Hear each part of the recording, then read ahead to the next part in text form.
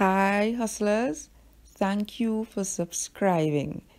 Let us continue with the series on business bank accounts, and today we discuss partnerships. So, you have a registered partnership and you want to create a business bank account. What are the documents that you need? Let's discuss them now. Firstly, 2 forms of ID for each partner. So, the partnership, you will have at least 2 partners. All the partners must have 2 forms of valid photo identification. By valid, I mean it must not be expired. So 2 forms can be passport plus ID or national identification plus passport.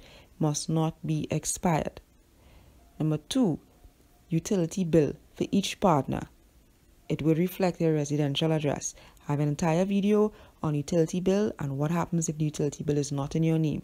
I have a video with that already. I'll add them to the cards.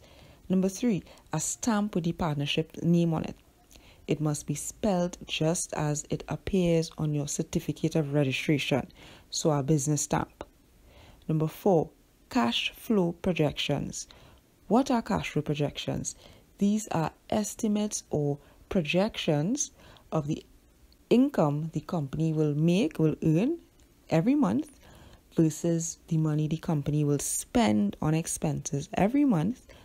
The bank will ask for these projections for 3 years. Some banks ask for it for 1 year. Okay? So you must have cash flow projections as well as certain letters on the partnership letterhead requesting the account stating who can sign, who can have access to the funds, and sample signatures. Special letters, it would vary for the banks. Banks have different templates and it varies per branch. So it varies per bank and per branch of that bank. Okay? You would also need the registration certificate. Remember when you register the partnership, so you would have to produce that certificate.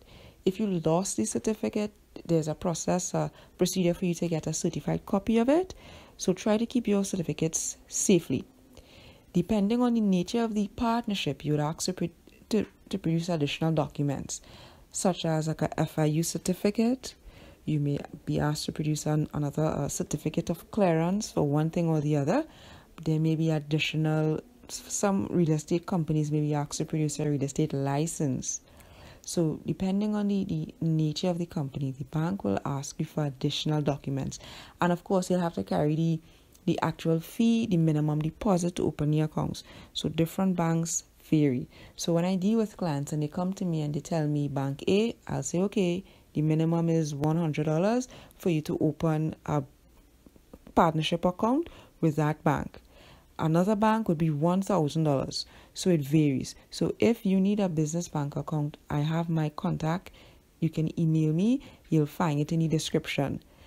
Thanks for subscribing. We'll discuss sole traders, limited liabilities, and cash flow projections in separate videos. Bye, hustlers.